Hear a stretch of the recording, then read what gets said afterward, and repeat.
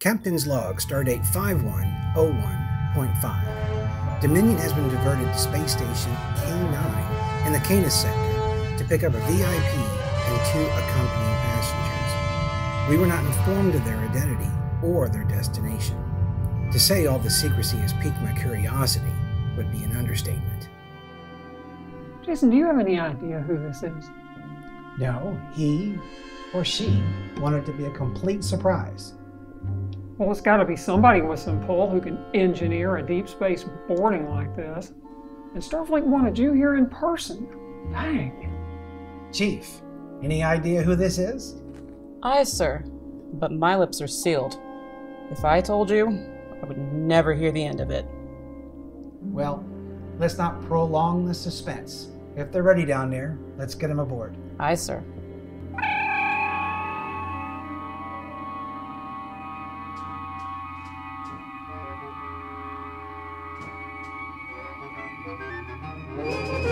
So you going to stand there with your mouths open, or are you going to say something? Welcome aboard, Commodore. Dr. Tamara, you're traveling with the Commodore? We are now husband and wife. When did this happen? A week ago on Vulcan. Captain, may I introduce Commander Tanner? She'll be traveling with us. Welcome aboard, Commander Tanner. Thank you, Captain. So, now wait a minute. Let me get this straight. You two are married. You're a Commodore again. And by that patch on your chest, you've got a new command. And since I've never seen that before, Starfleet must be keeping this hush-hush. Can't put anything by you, Jason. I'll be able to tell you a little bit about it later over brandy and a cigar. How about 2,300 hours? Sounds good. You got any baggage? Yes, we have some coming along. Do you have any room for us 3 vagabonds? Of course. Chief, when their baggage gets here, beam it to cabin 501 and 502. Aye, sir. Captain, if you don't mind, I'd like to wait for the baggage. There's some very secure documents I'd like to keep within my reach. Would you like to escort us to our quarters now? I'll tell you about the wedding on the way. Yes, sir.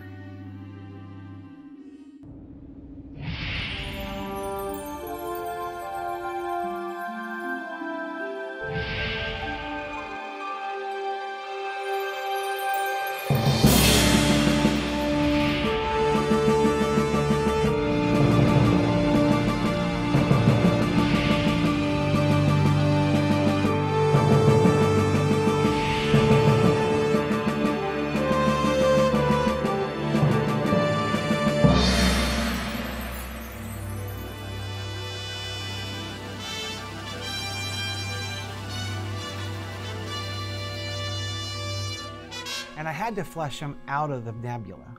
And assuming they were cowards, I directed them to the opposite direction of where I wanted them to go. Then they just came right to me. You know, I've read the official report so many times. It's really good, though, to hear it from the horse's mouth. I'm proud of you, Jason. Well, you trained me well, sir. Stop the modesty. I'm over that now. Hey, everybody makes mistakes. They don't make you run the Kobayashi Maru simulation for nothing, you know. Don't remind me. Well, how long will you be flying with us? About 3 days, I believe. We're going out to Outpost 7. Well, I'll get the navigator right on it. That won't be necessary. That's already been taken care of. I'm not used to anybody issuing orders to my crew. I'm sorry. With the cloak and dagger affairs that I'm involved with right now, I had... No, I'm sorry, Commodore. You can command my crew anytime you require. Thank you, Jason, for your understanding. And Sam will be fine while we're in private. Jason, I would like to interview some of your primary bridge crew. Of course, at their convenience. Would that be a possibility? Oh, you're welcome to come to the bridge anytime you want, sir. I'll certainly be up to the bridge at some point in time. It's just that I would like to meet with a few of them individually. I've heard so many good things about them. Of course. Now, if you'll excuse me. Yes, Captain. Go be Captain. So, as I speak, My words are translated into sign language, which then in turn are displayed on your heads-up display on your glasses. Yes, sir. There has been no difficulty communicating. The universal translator works with sign as easily as with spoken word. Fascinating. You're an inspiration, Lieutenant. Thank you, sir. Will that be all? Yes, thank you very much. And when you return to the bridge, could you have him send down Commander John Quincy, please? Yes, sir. Well, sir, I feel my service has been satisfactory. Your service has been exemplary, but always in a way that doesn't draw attention to yourself. You act and react flawlessly, and you fade off into the shadows.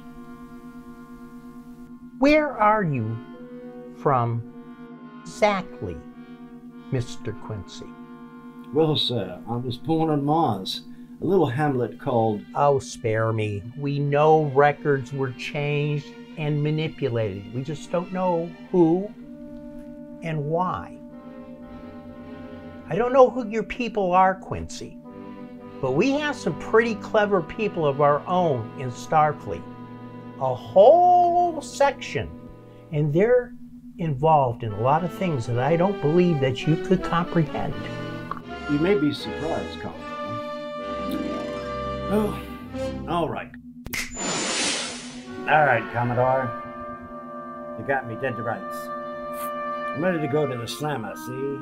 The big house, the joint, the hooskow, the concrete country club. I did it, and I do it again, see? I am not here to take you in. I'm actually here to ask you for help.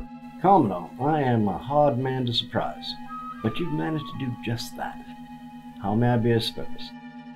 I've heard you're very perceptive. You seem to know things that would be hard to explain without the knowledge of interdimensional or temporal displacement. Oh, I loathe time travel. So it's true? You're correct. I am not from Mars. I'm from nowhere in particular. I come from a very ancient race of people. We are essentially non-corporeal. We can become corporeal when the mood strikes us. Time, space, reality itself are a mere putty in our hands. But not to worry. You and your people are safe for the time being. So, now, how can I help you? Well, I'm sure you know about my incident a few years ago. Yes, you were answering a distress call, and you were ambushed. It's commonly referred to as the Cromwell Nebula Incident.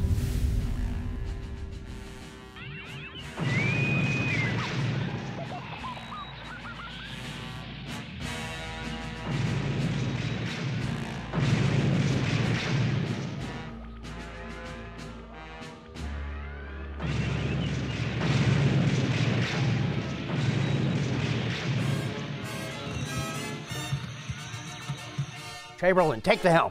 Sir.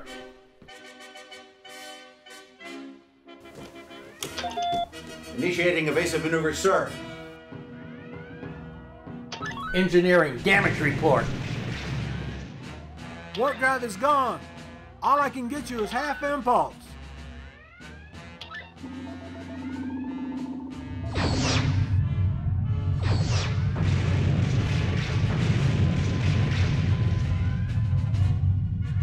O'Brien, full phaser spread. Sir, we have no target. Fire randomly until you hit something or the phasers melt down.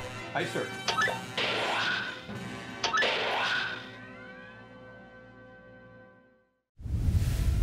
That was a tough couple of years for you, sir. Mr. Quincy, you have a way of understatement.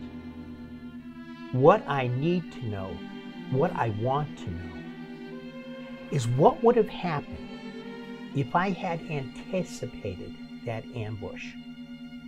Not a guess, not some algorithm, But can you do that? Would you do that? Certainly. Why not?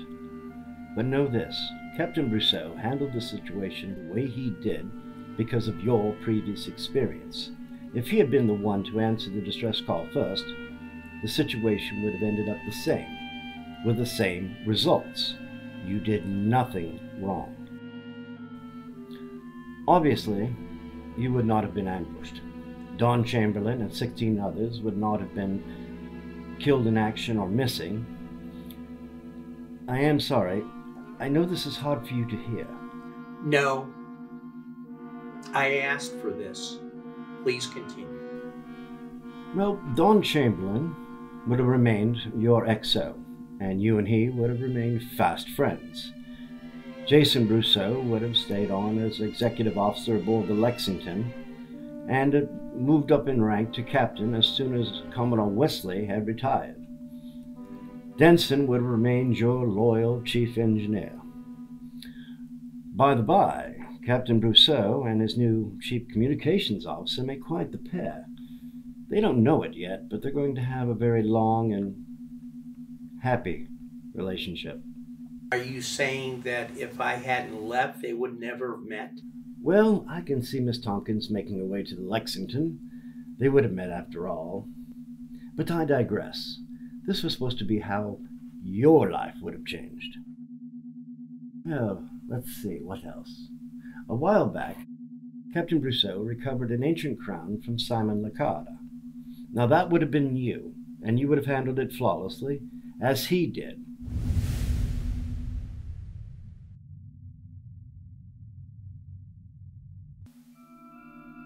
As you were. This is Simon Lacarda, a known scoundrel and an associate of Harry Mudd. Harry Mudd? You know him? Only by reputation. Why am I not surprised? Lacarda is holding an auction. We have managed to get tickets to the auction. Now, Lacarda does not know the participants. All he knows is that they're Romulan. Commodore, I don't have the ears for this mission. Oh, you certainly will have the ears. As soon as this session is over, you're headed down to surgery. It is a painless procedure. Mostly. What are we doing at this auction, Commodore? We're going to this auction to locate a Romulan crown that was stolen centuries ago. Do we have any images of it? No, we don't have any images of it. However, being an amateur Romulan historian, I felt that you would be a great asset to the team to possibly locate it. So wait a minute. Are we bidding on this crown? Not exactly. You're beginning to see a pattern forming here, right? Well, I bet you didn't see this coming. 2 months ago, Professor Lawton at Starfleet Academy came down with a rather severe case of the Tellarite virus. Very sad indeed. His death was horrible. You mean he wouldn't have died if... Oh, no. His death had nothing to do with you. That would have still happened. But after traveling to Earth for his funeral, you would have decided to stay there and take on his responsibilities. You're the perfect choice, really. Oh, another thing. Your promotion to Admiral would be in the works right about now. So after a long way around, I would have ended up pretty much where I am now. Call it fate. Call it karma. These things have a way of course-correcting themselves. Like a pack of hungry tarts. Sir? You can lose them for a while, but they always seem to find you again. Yes, I suppose so. Admiral. Yes? I've done what you've asked, but I cannot allow you to remember this. It's not healthy for you, or the timeline for that matter. Please, I need it. It'll always be there. In your head. Buried deeply. You won't remember the details, but it'll still have the same soothing effect. But Quincy, Yes, Commodore? I forgot what I was going to say. However, I do feel a lot better. Good. May I be excused, sir? Yes, you most certainly can be, and I hope to see you on the bridge later. Yes, sir, and it was a pleasure. Thank you.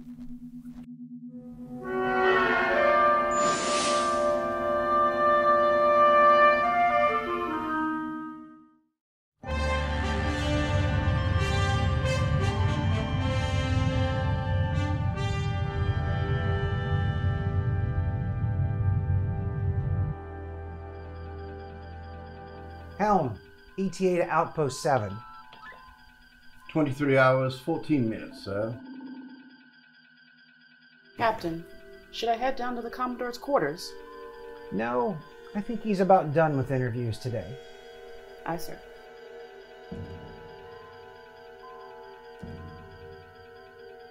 Captain, incoming message from the USS Republic on an open channel. It's the Fleet Admiral.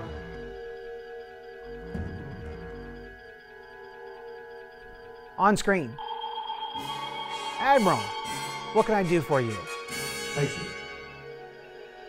Good morning, Captain. Actually, I have some good news for one of your bridge officers, Commander Denson. Admiral Parmalee, how you doing? More importantly, how's my daughter doing? You get right to the point, don't you, Denson? I liked it about you. So I'll get right to the point myself. Your daughter has just given birth to a healthy baby boy, and she wants you to come see him as soon as she possibly can. My son would like to see you as well. I'll be there within a few weeks. See that you do. And Jason? Yes, sir. On a completely unrelated note, I want you to promote Commander Denson to Captain of Engineering, effective immediately. It will be my pleasure, sir. Well then, I suppose I've imposed on Captain St. James long enough. Thank you for the use of your center chair, sir. Good day, gentlemen. Parmalee out.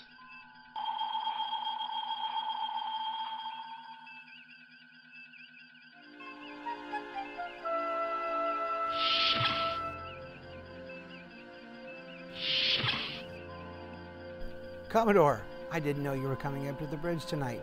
I would have put a little more spit and polish on everything. We weren't coming to the bridge. We were on our way to dinner when he decided to make a detour. I told him it was illogical, but have you ever tried to talk him out of anything? I knew better, Doctor. Sir, would you like to take the con, even for just a moment? I don't think I'd be... I've made a few improvements. It's very comfortable. Oh, sure, okay, I'd be more than happy to.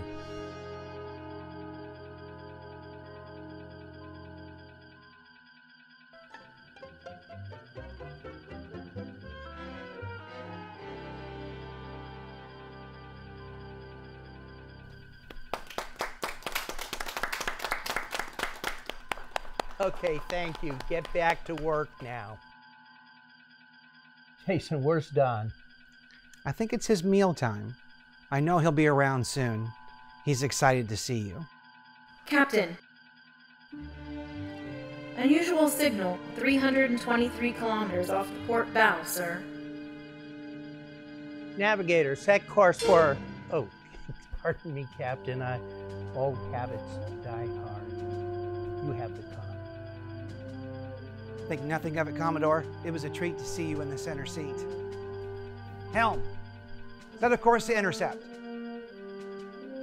Come, husband. Some nourishment will do you good.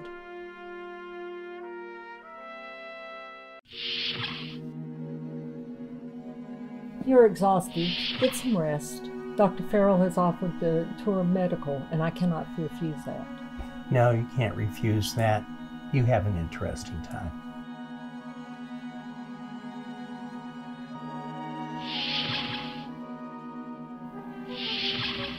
Surprise! Chamberlain, I ought to throw you into the brig. Is that any way to treat a Commodore? Sir, please, I didn't mean, I really didn't.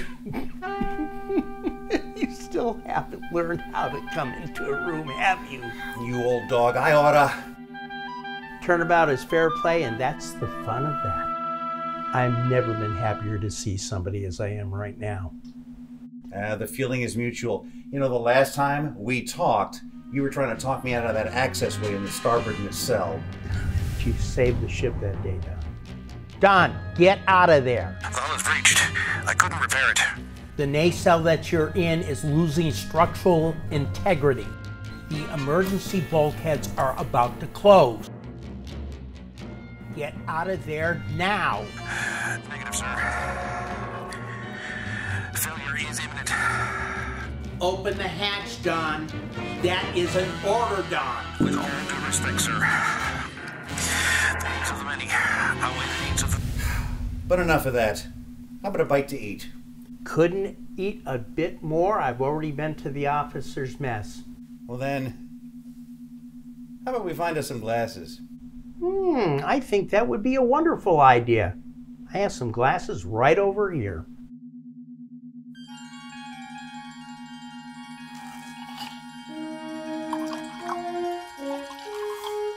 What shall we drink to? To the Dominion. To the Harrison. What else? To being hard to kill. Amen.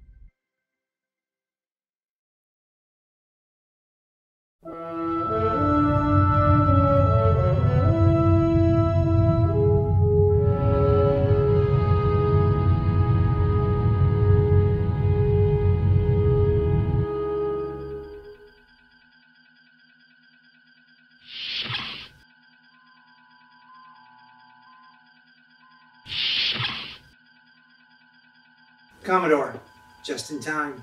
I got a treat for you.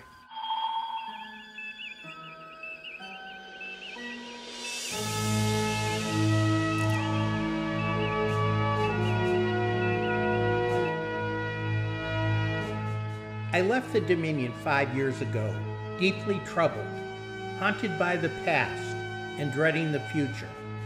But with Tamaro's help, I began to slowly heal. When I was transported aboard 3 days ago, the past came flooding back. It took me a moment to realize that the Dominion was no longer my ship. This was no longer my crew. But then suddenly I felt at peace. Looking around, I see one of the best crews in Starfleet. I am proud of what they have accomplished, what they've become. They will always be close to my heart. I've reached a crossroads, though, a new command. The USS Harrison, a prototype of things to come.